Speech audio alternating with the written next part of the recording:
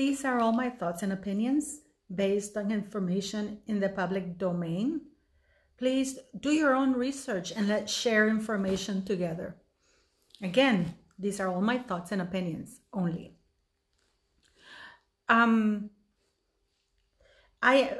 you click on this video or you see this video pop up, you see a picture of a screenshot I took of what I am posting on Kensington Royal, the Duke and Duchess of Cambridge, Clarence House, and the royal family Instagram and websites and Twitter sites. This is what I'm writing on a daily basis because many of you have told me or say, oh, you're not doing it. How do we know you're doing it? You can go to their sites and you will see I try to do it on every post that they put up. I try to put it, and you can do that. It's okay. And you can see it's respectful and it's to the point. But if you keep at it, you will get there. I want to, because it's time to take them down. It is time to take them down. It's enough of this. I've had enough. I really, really don't care. Many people, you know what? It's really terrible. I get emails. What do you care what Meghan is doing? I don't care what Meghan Markle does, but I do care a person using a royal title from an institution that represents me is doing. Especially, I wouldn't have a problem with her had she, for example, had they left in good terms. And, because even Sarah in her interview with Oprah was not, even though she belittled the Queen, directly the Queen and the monarchy, she didn't denounce them as racist. And I know what you're going to say. Well, because Sarah wasn't half black. Meghan is not.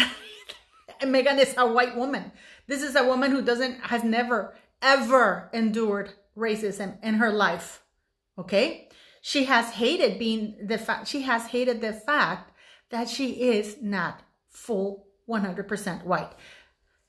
That we're talking about all these interviews that she's done. During the Oprah interview, that was a worldwide platform that Harry and Meghan could have used to highlight the charity work that they want to do ahead. That was their opportunity to say, thank you to the royal family. Thank you to the Queen and for their support, but we want to do our own thing. Instead of sounding bitter for the fact that, they claimed they wanted to be financially independent. So their wish is being granted. And here we have Prince Harry and Meghan complaining about it. That almost 40-year-old people, two 40-year-olds are complaining about the fact that they're only millionaires and not, billionaires. And that, Prince Charles is not going to continue funding everything for them, nor the UK. So, but instead, they were not grace, instead of Meghan saying, I am very happy, I'm allowed to use the title, the courtesy title for my husband, because again, she's not entitled to use that title. She is allowed to as a courtesy. The Queen can issue a letters patent stating that Meghan Markle cannot use her husband's title as a courtesy. The Queen can't do that. The Queen can do anything when it comes to titles. And I'm sick and tired of people telling me, no, you can't, they need the Parliament. Okay. When Parliament sends laws to the Queen for royal assent and the Queen signs it, that's merely a formality. Everything has been agreed upon. So when the Queen gets that, for her to give her royal assent, because the royal assent is needed for something to become law. And it's really, really, really interesting because you need royal consent to be able to discuss anything in Parliament for it to become a bill or law. So the Queen can deny her royal consent or put conditions, which is what they did in Scotland, that they said, we're going to give the royal consent for this topic about green energy bill to be discussed in Parliament as long as you exempt me from said bill, which is exactly what happened. Okay, so it starts with the Queen's consent. It goes and the Queen's consent is basically giving the Queen, the monarch, heads up on what's happening. That's it. So she can see how the monarch can make it work better for herself or, whoever the monarch is. So it starts with that, you know, it's like, and we're thinking of discussing this in Parliament, and we're thinking of proposing this for a bill. And then the Queen says, okay. And then they proceed to discuss. And then they say, we've decided to come to this. We're going to send you the bill for you to give it royal assent. It's already been signed by Parliament. So when any of you, it's all formalities. So when many of you say, oh, you need Parliament, Parliament is going to make it difficult. No, Parliament, in fact, are trying to stop Charles from becoming king because of Camilla. I don't know if many of you are aware that the reason why the Duke of Windsor abdicated, well, Prince Edward abdicated and he became the Duke of Windsor, was because he actually proposed what Charles is proposing now, that Camilla, you know, because Camilla is so unpopular, that she wouldn't be called Queen Consort. That's what the Duke of Windsor proposed at the time. He said, she doesn't have to be my Queen Consort, but the Parliament said no. Constitutionally says that if you become king, whoever you're married to would become Queen Consort, and we can't allow that. Not only is she divorced, but her husband's still alive. Both her husbands are still alive. That applies to Camilla. So constitutionally, Camilla can't be Queen Consort. The problem that we have is that Parliament is not telling Prince Charles to abdicate like they did the Duke of Windsor. And right now, it would be the best thing for the monarchy because there's so many scandals. And right now they are investigating the Cash for Honor scandal involving Prince Charles and Michael Fawcett. And it's not pretty. It's not pretty. So for those of you who say that the Queen can't do this, she can't do that, that Meghan will be called Princess Henry of Wales. No, she won't if the Queen issues a letters patent stating that she can't. And I can tell you that Parliament will be more than happy to sign that letter, you know, to approve that letter's patent so the Queen can give it royal consent. Those are just formalities. But these things are always discussed in advance and approved of before. There's only been a couple of times that the Queen has held royal assent, and that has led to constitutional crisis. And the third one would have been when Prince Edward abdicated, because and the King was urged by Parliament not to give any royal titles to Prince Edward, to make him Edward Windsor or whatever he wanted to call himself, to make him a completely private citizen. Those were their recommendations from Parliament, from everybody. And the King said no. The reason for that is because the King wanted to have something to negotiate so he could get the Sandringham and all the private states that by law belonged to Prince Edward.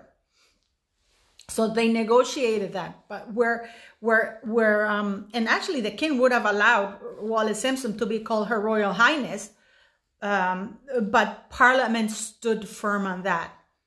It's incredible that they're allowing Camilla to be HRH when she's a divorced woman, an adulterer whose husband's still alive. That doesn't go well with the church teachings or anything that they're trying to portray. And those are the same reasons why the Duke of Windsor abdicated. The royal family is there to be a beacon of morality, decency, and honesty. Nothing in the situation with Prince Charles and his mistress, his wife, embodies that, okay? Now, with Meghan, it's not hard to make that happen. It is really not that hard to make that happen. I gotta tell you, I'm a little bit rattled about many things, right? Like 2 nights ago, Prince William was partying with David Furnish, the guy who's making pearl with Meghan Markle. That is quite worrying, to tell you the truth. And then we see Eugenie and Beatrice partying and living in New York and being in New York with the Sussexes. There's too many things that don't bode well. For me, anyways, that they shouldn't put themselves in those situations at all. Prince William shouldn't be put in places where he's sharing his time with people like David Furnish, who's a C-lister and toy boy who married Elton John. Now, for those of you, Meghan Markle has had 3 opportunities at the very least to talk about the goodness she wants to do, to highlight any charitable projects that Archewell is doing. You know what I mean? The only thing that she's hitched on is a political subject. It is political because it is impulsed. It is this thing about, you know, maternity and paternity leave, whatever you want to call it, is being promoted by a political party. She's cold calling senators, which are politicians. And she's doing all of this while using a royal title. Speaking on, and many of you say, oh no, she's using the royal title, but she's not speaking on behalf of the institution. You are when you're using a royal title. Because had she been using her name, that wouldn't be Meghan, that wouldn't be the Duchess, that would be the US citizen, Rachel Meghan Markle. Tell me, please. She didn't sit on Oprah and say, you know what, we've moved to the United States because we want to start our own charitable endeavors and we're planning on working with landmines, with veterans, with everything. We know that that's falling to crap because Prince Harry's actually abandoned the veterans. He's walked all over their graves. They used their graves for PR stunts.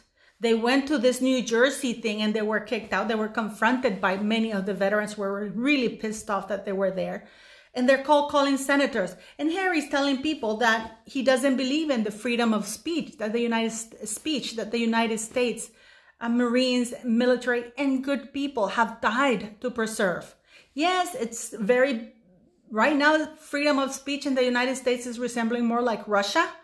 But still, it's there, you know, at least in principle. And then we have this entitled wanker coming there whose teachers had to cheat to get him to have a grade so he can join the military and be an officer because he didn't make it. You need 74, he got 62 with help.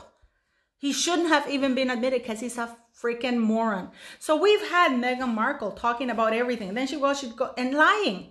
Every interview has been lies. Every interview has been me again, and making up stories. You talk about Hillary Baldwin. I mean, this woman now is saying she's culturally fluid. No, she appropriated a culture. She lied about everything. Just like Meghan is lying about being poor. Just like Meghan is plagiarizing everybody. Just like Meghan has slandered and belittled every member of her family.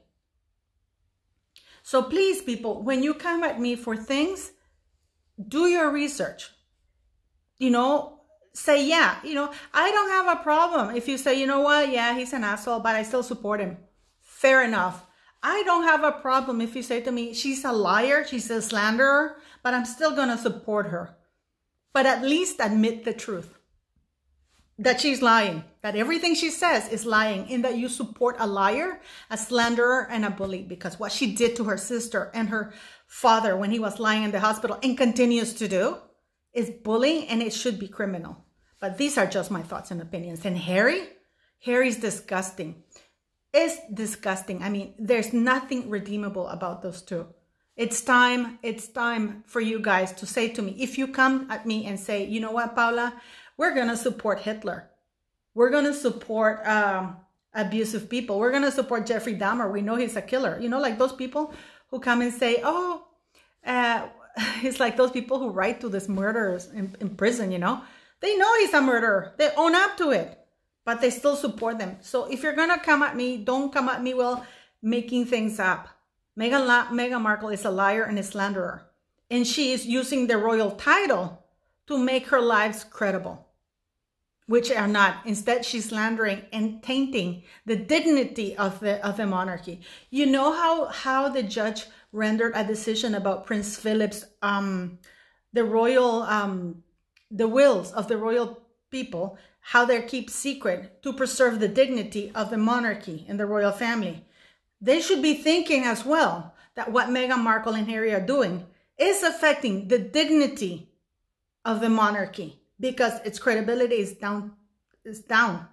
Yet they're not doing anything. So it's time for us to do something. Please go to the Twitter account, Instagram accounts, and say, please remove Prince Harry from the royal website, and please issue a letters patent stating that he cannot, banning him from using all royal titles in public except for royal official engagements. That's it. I'll see you guys tonight at the live. I hope some of you join me, and please like, share, and subscribe, guys.